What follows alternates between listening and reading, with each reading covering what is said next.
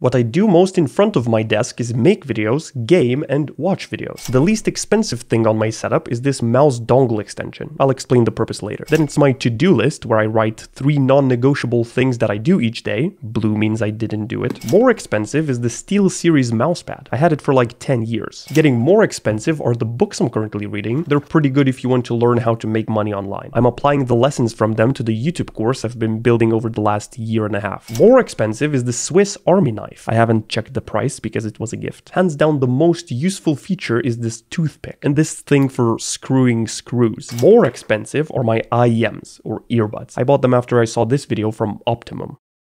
My name is Optimus Prime. We are autonomous robotic organisms.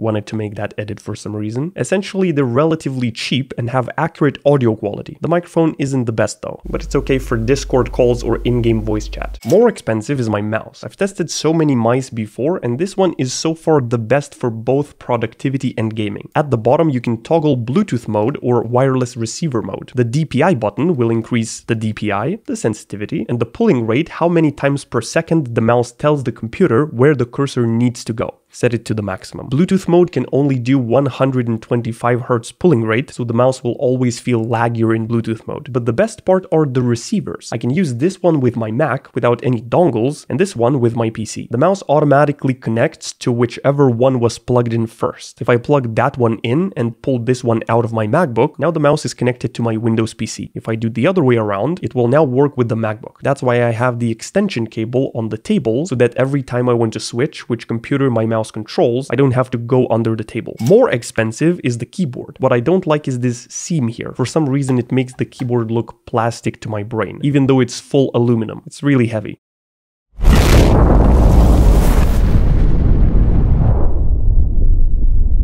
Wanted to make that edit as well. Same situation with the MacBook. For the longest time, I thought that the bottom was plastic because it felt like plastic, but it's just thin metal. I also thought I would only use this keyboard with a cable, but as soon as I saw how easy it was to switch between the modes, I started using the Bluetooth mode for my Mac and the cable for my PC. There's also a hidden wireless receiver that's hard to get out. It sounds so good. Let's listen with a proper microphone.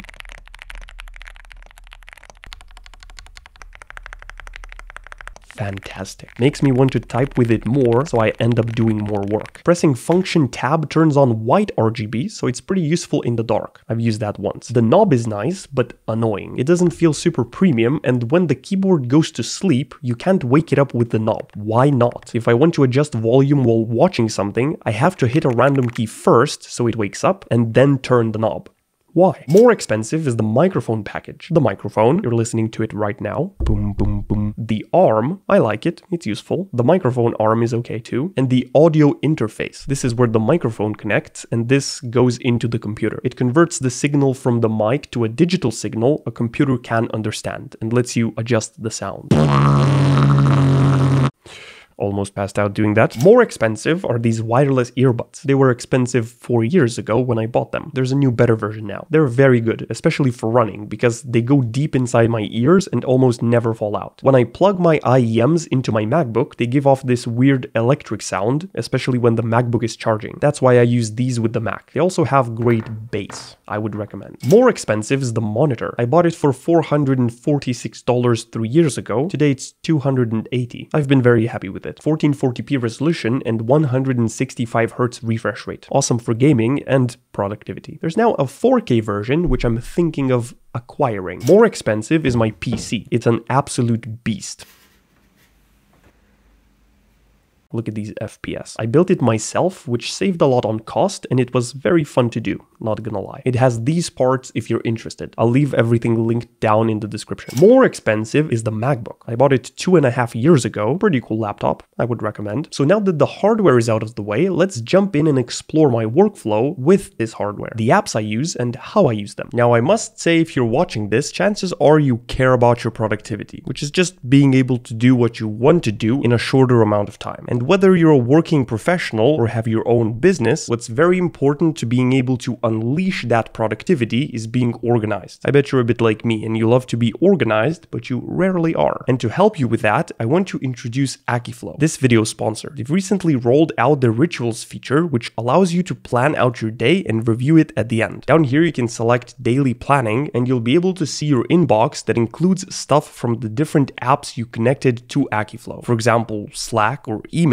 And on the right, you'll be able to create tasks that you want to do for the day. I like to leave some empty space when I plan out my day to account for all the things I didn't expect to happen, but I always try to do at least one non-negotiable hour of working on YouTube videos and either meditating or learning something new. So I usually add those on the right side. Then once the day is over, you can go back and select daily shutdown, where you'll be able to review your day, seeing all the tasks you did and the stuff that you didn't do. This lets you view your entire day from a bird's eye perspective and see the areas where you did great and those that need more of your focus. If you've never seen all of your tasks from a bunch of different apps in one single place that lets you efficiently organize them, then Akiflow can help unlock this for you. Now there's this absolutely killer feature called the command bar. It's like Spotlight search on macOS. I love using it to quickly create and schedule tasks within my calendar. You just put in a time, click enter, and it's there. For example, if I want to create a new task in my Google Calendar, I click Command K to bring up the command bar, put in the vertical slash to let it know that I want to add something into my calendar, name my task, say when, and I can tell it how long I want to do that task by putting an equal sign and then saying how long. I'll do 2 hours. And once I click enter, that task is automatically added into my Google Calendar. Very fancy. And if you're unsure what some of Akiflow's features can do, there's an exclusive one-on-one onboarding call you can take for the Akiflow team to help you get started and help you set up your Akiflow in minutes. If you want to check them out, I'll leave a link in the description. The least interesting app that I use is this one. It's called Alfred. It's essentially a search bar on macOS, which lets me search for files if I press space before doing the search. If it doesn't find what I'm looking for on my computer, it's going to take me to my browser and look for that thing, like Shrek. More interesting is my browser. I usually use Google Chrome because of all the extensions I can install into it, but unfortunately Google Chrome doesn't let me disable this. As soon as I click into the search bar, there's a bunch of history here that I don't want to necessarily show within my videos. And the only 2 browsers I found that let me disable search suggestions when I'm recording are Firefox and Orion. But I haven't updated this browser for a while, so I just now use Firefox. More interesting is Affinity Photo or Photoshop. Affinity Photo is a one-time payment Photoshop alternative. Wait, how do I decrease brush size? Oh, control option. But I still haven't gotten used to it fully, and I think Photoshop does some things that are still easier to understand for my brain, especially things like clipping masks. The way it works in Affinity Photo is different, and I still haven't gotten used to it. More interesting is Adobe Premiere Pro. This is the program I use for editing, as you can see. Not much to say. Here's how the current video you're watching looks like. I don't know why I said this was more interesting. More interesting is this app here called Whiskey. Also has nothing to do with my productivity, just wanted to showcase it. It essentially lets me install the Windows version of Steam and run this game on macOS, even though it's not available on macOS. More interesting is Visual Studio Code. This is what I used to create animations using Manim, a Python library. There it is. Oh, look at those mouse cursors appearing.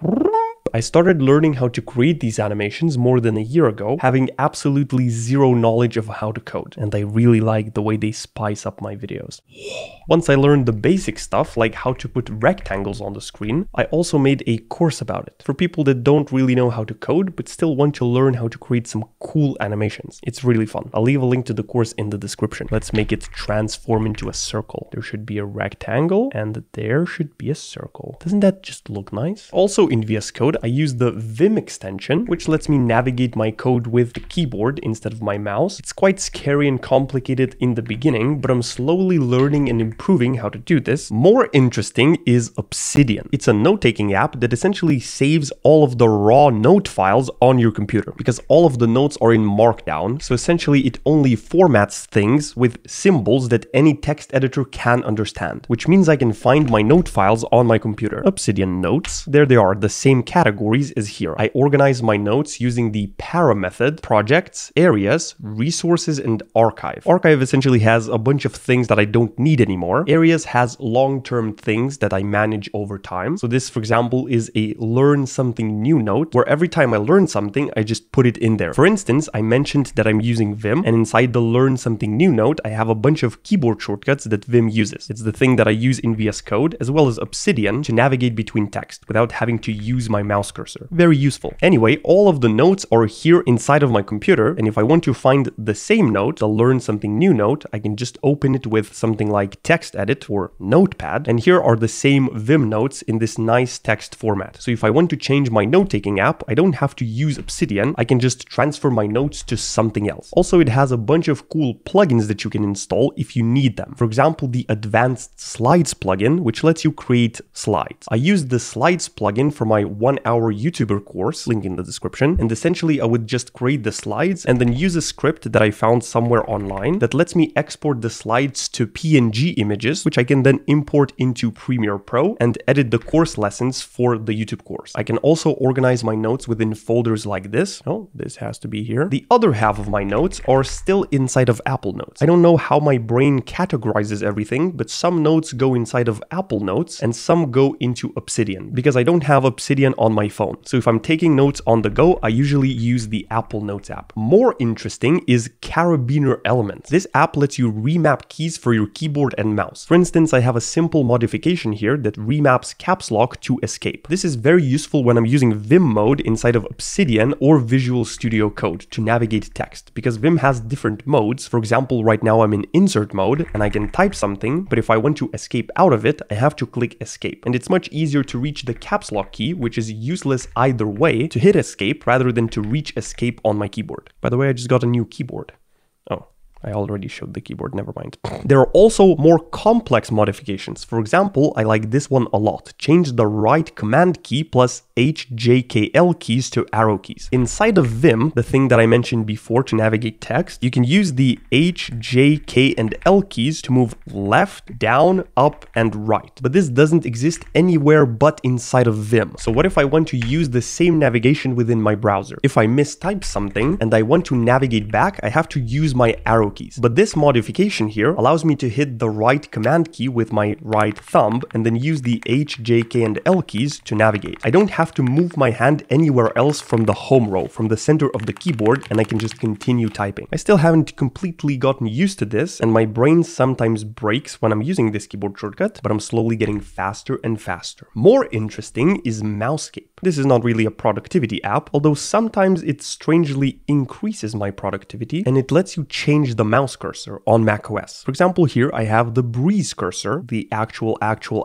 one, because there are a bunch of imposters here, and I frequently like changing my mouse cursor. Now, I'm not sure if this cursor is now visible inside of my screen recording software, but every time that I get bored of the default cursor, I can just come here and pick another one. For example, the Linux default cursor, or maybe I want to spice things up with the white cursor. Looks like I'm using Linux now, macOS going back to its roots. Unfortunately, not many people know about this app or are creating cursors for it, so there aren't that many available online, which means that sometimes I need to improvise and make my own, or actually steal my own if I really want them. Okay, now I need to change it back. More interesting is an app called Better Display. This is essentially a utility that lives here in the menu bar, and what it lets you do is fantastic, because macOS doesn't really like most monitors that are out there. You're either stuck with having to buy a 4K or 5K monitor, which are expensive, or risk your display looking like this. Ooh, look at this mouse cursor, or how blurry this text is here. But this app fixes this issue and essentially lets you use a nice looking resolution with your display if you're using macOS, without making everything look really bad on the screen. I'm not sure exactly how it works, but it's awesome. Shall we move on to Windows? On Windows, the least interesting app that I use is called PowerToys. It essentially adds a bunch of useful features into Windows, and you can disable and enable each one depending if you need them. For example, I can click Alt space and it brings up a similar search interface, just like the Alfred app on macOS, where I can search for different settings like mouse Windows settings, for instance, nice dark mode on Windows, or if I type in things that don't exist on my computer, I have the option to also search the web. That's just one of the features. I have the Find My Mouse feature that I almost never use. I should be using it more for screen recordings. And I frequently use the color picker, Windows Shift C, which lets you pick a color from anywhere, and then it copies the hex code of that color into my clipboard. Very nice. More interesting is OBS. It's an app that lets you do screen recordings. It's quite confusing at first because there are a bunch of settings, and if you don't have a nice processor or a graphics card, you're probably going to get horrible quality out of this thing, but these are the settings that I use for screen recordings. This app also tends to crash, and just recently I figured out that I can use the MKV format, which Adobe Premiere Pro doesn't actually accept, but if OBS crashes, I can recover this format. And once it records in this format, I can go here, File, and Remux Recordings, and essentially it turns all of the MKV recordings into MP4 recordings, which Premiere does accept. So that's a new unlock for me. More interesting is ShareX. This is a very good app for taking screenshots. Ooh, why is everything so small? Essentially, I can just boing, take a screenshot. It also captures my mouse cursor there. The cursor doesn't look super nice, but it has a bunch of other features, which most of the features I don't really use. I just use the full screen screenshot tool or the area select screenshot tool, mainly because it lets me pick custom keyboard shortcuts that I want to use for capturing the screen. I decided to use the same ones that I use on macOS, so I don't have to rewire my brain every time I want to take a screenshot. More interesting is Auto Hotkey. I haven't even scratched the surface of what this app can do. I don't even seem to know how to open it. There we go. And it essentially lets you write custom scripts. Now I have very little clue as to how to write these scripts, so I either use AI or take 2 hours to write something simple like this, but it's very useful once you get it all set up. For example, here, if it detects that I have Visual Studio Code open, it will essentially remap my escape key to the backwards slash. And I have my caps lock key set to the backwards slash. I know, weird choice. So essentially, if I have Visual Studio Code open and I'm writing something with Vim, I can hit caps lock and it's going to say escape. But if I hit caps lock in some other app, it's just going to put in a backwards slash. Very useful. Down here, I have something similar to what I had in Carabiner Elements on macOS. It lets me press the right Alt key and HJKL keys to move my cursor between texts. So here I can go left and right. I can also jump between the entire line or hold Shift to select words, all while not touching my arrow keys, which is very nice. It doesn't always work, especially if any other modifier keys get thrown into the mix, but it works for the most part. Beautiful. Oh, and there's one more thing I totally forgot to mention.